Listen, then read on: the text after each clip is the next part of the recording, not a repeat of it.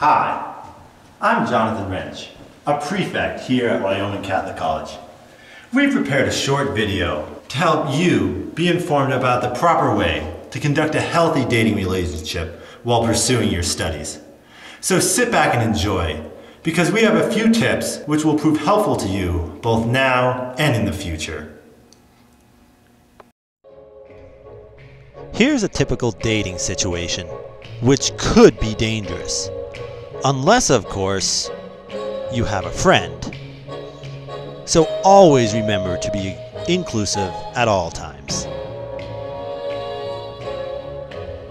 Hand-holding is not frowned upon here at the college.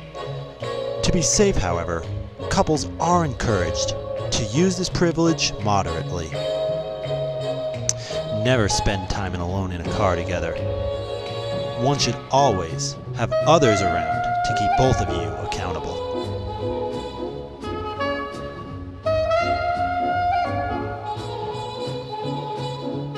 A must for any healthy relationship is constant spiritual direction. This helps avoid such pitfalls as getting too close to each other.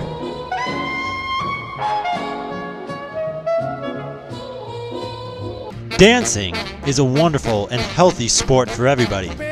However, couples should avoid dancing the slow songs of a boy and girl and their love story, and how he loved her oh These tend to provide the wrong kind of heart conditioning. She did. However, once the music picks up, dance away. It's fun. You better come inside, let me teach you how to jive and wheel.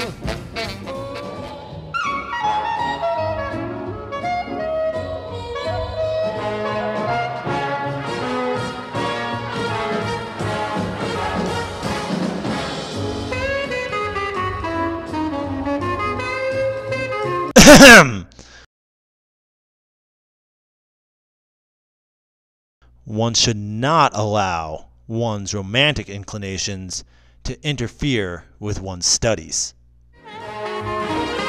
Chivalry is also essential to a good relationship, as is a healthy dose of three things: chivalry, chivalry, and yes, of course, chivalry.